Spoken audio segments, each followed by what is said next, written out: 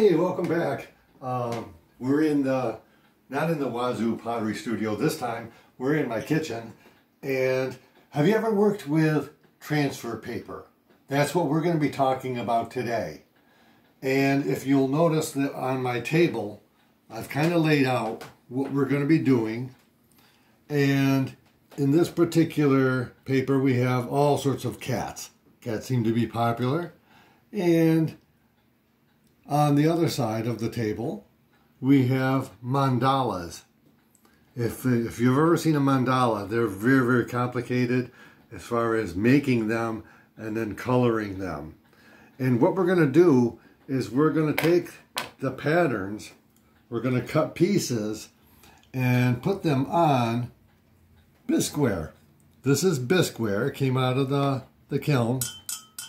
You can always tell bisqueware by that sound. And this has been sanded and ready to glaze if I wanted to, put an underglaze, put a regular shiny glaze on. But we're going to use these today to make a cat mug. We're going to make a cat mug out of this. And then we're going to take this big bowl, which is a mixing bowl, and this has also been bisqued. You can see the throwing rings. And we're going to apply some mandalas to that to make that bowl a little bit more interesting.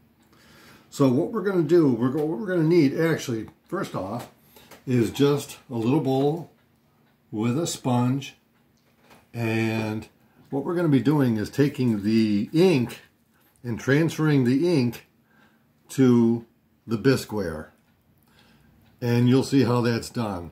I'm going to be cutting out some pieces of the cats and the mandalas, so we'll be right back.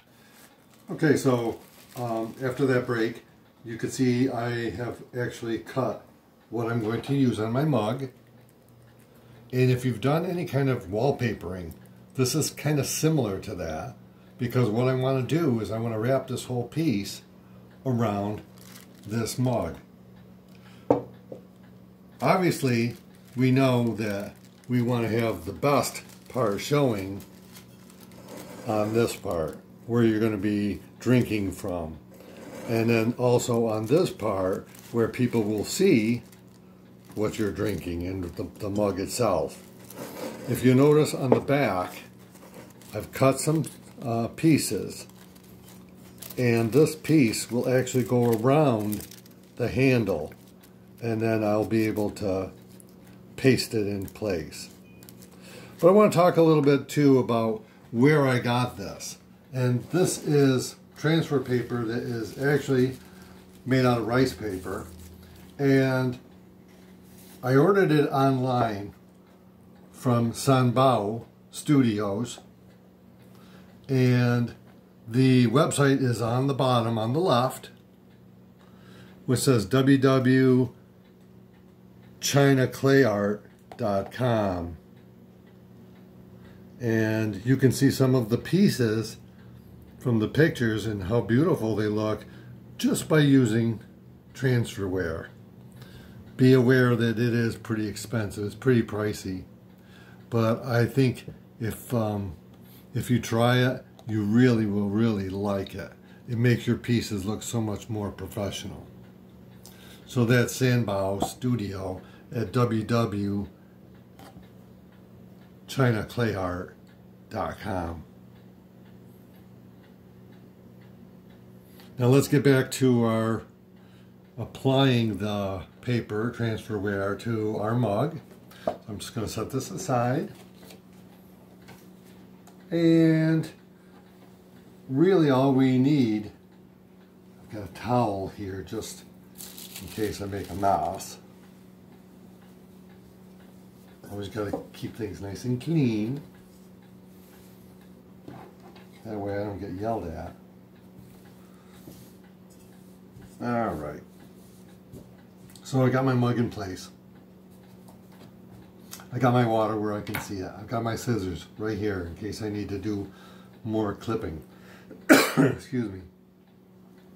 So I'm going to take this. And once I get it in place to where I want it, then I'm going to start applying with a brush, or excuse me, a small sponge. So you can see from here, I'm going to probably start right there. I don't know if I want to have that edge done. So you know what, I'm just going to clip that right off. So easy to clip. I'm using my mustache scissors. So in case I need to trim up a little bit during the breaks, I've got my mustache scissors ready. So I'm going to carefully just clip that off. And this is actually where I'm going to start. So when you are applying your water, first of all, this is the side that is not going to be the side where I just used it for cutting purposes. But we really want to put it ink side down. Do you see what I did? All right. So it's not the, it's the back side, because the other side, this side right here, contains the ink that's going to be transferred, hence transfer wear, onto my piece. So, starting here, and we're going to try not to wrinkle. The paper is pretty forgiving, and what we want to do is just moisten enough and smooth as we go. Once we have it moistened, it pretty much stays in place. Just moisten. Never do you want to rub a place that's already been moisturized or had moisture applied to it, because what happens then is you get ink that runs and it's going to smear. You can take a look from time to time. It's okay if it wrinkles in an area where it's not the cat, but it really is just applying the water and moving the mug.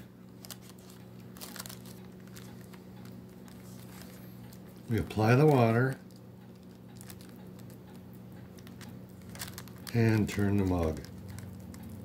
And you can see I'm just finishing up the edge. And I won't need that piece that goes near the bottom, so I'm going to clip that right off. Careful not to. And by the way, if you don't think it's sticking too well, you can pick this up. Look, you can see that these are already stuck on. And that's exactly what I want. So I'm going to kind of smooth that in place. And these kitties are a little bit overlapping, but that's okay too. Not too many people are going to be paying attention to where the handle is. So remember the technique, what I'm using right here is just kind of wet and roll, wet and roll, wet and roll. I'm just going to give that just another little bit of a,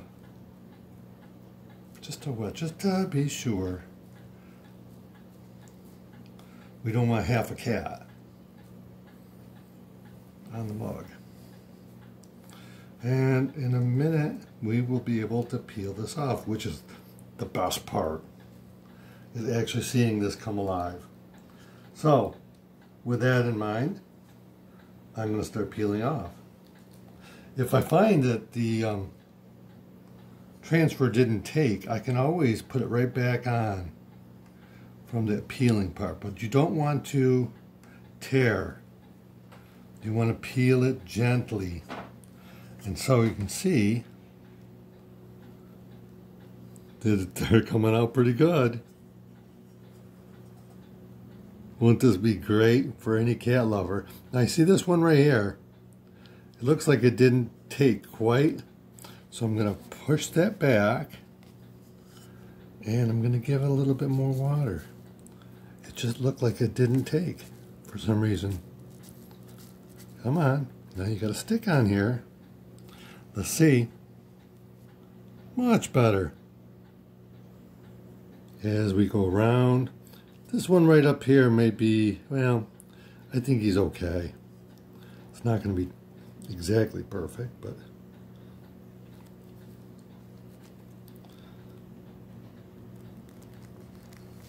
and here we are. This is the transfer of the cats. What do you think? Okay, we're now in the pottery studio, and what I'm going to show you is how we can maybe touch these up a little bit. I'm a little bit of a perfectionist, and I don't know many potters that are not perfectionists. Obviously, we want our work to look, you know, as professional as possible. So if you can see on the mug, there are some places in the seams where the paint didn't quite, the ink didn't quite transfer. So I'm going to take a little bit of my black underglaze, and I've just shaken it up, and I'm going to paint in the pieces. I've used this black underglaze,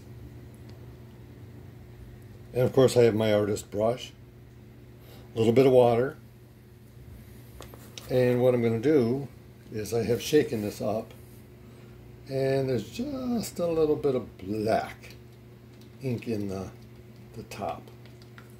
So what I want to do is put that ink with a little bit of water, and what I want to do is really make it watered down so that I can get a fine point. I'm hoping. Sometimes it works, sometimes it doesn't, so always be prepared for plan B to go into action. So let's take a look at one of these guys here. And let's say we're looking at this guy right here. He needs a front. So I'm going to take my paintbrush very gently.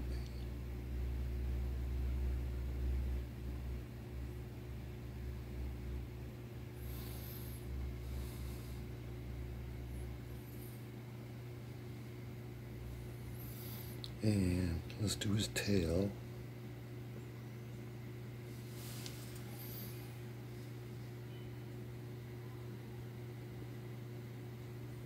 Kind of dotting that in there. This guy needs a little back. Let's put him in there. And let's see, that one got a little smeared, but that's okay, because that's towards the end. So I'm just going to sharpen it up a little bit. Put some eyes in there. A happy little tree. As we go around, okay. I'm not too crazy about this going above the line. I'm going to show you how to take that right out. Otherwise, these guys look pretty good.